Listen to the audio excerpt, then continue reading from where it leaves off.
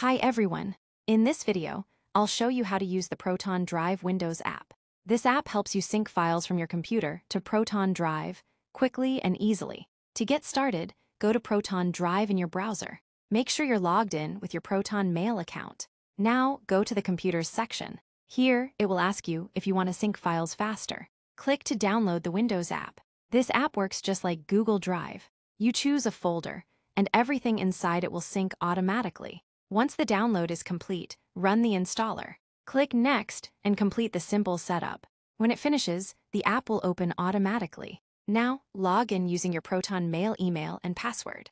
After signing in, it will ask which folders you want to sync. If you want to sync only one folder, like your work folder, uncheck all the others. Then click on Add More Folders. Create a new folder. I'll name it Work on my desktop and select it. Click Continue. Now, it will ask where you want Proton Drive to create a synced folder. I'll keep it on my desktop for now. Click Finish Setup. Now your folder is linked. Let's test it. Open the Work folder.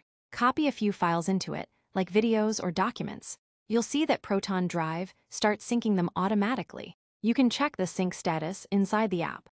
Your storage usage also shows in the bottom left corner. Once synced, go back to Proton Drive in your browser. Click on Computers or My Files. You should now see your files there. If you delete a file from the computer folder, it will also delete from Proton Drive. And the same works the other way. It keeps everything updated, just like Google Drive. That's it. I hope this helped you. Let me know in the comments, are you going to use Proton Drive? Thanks for watching.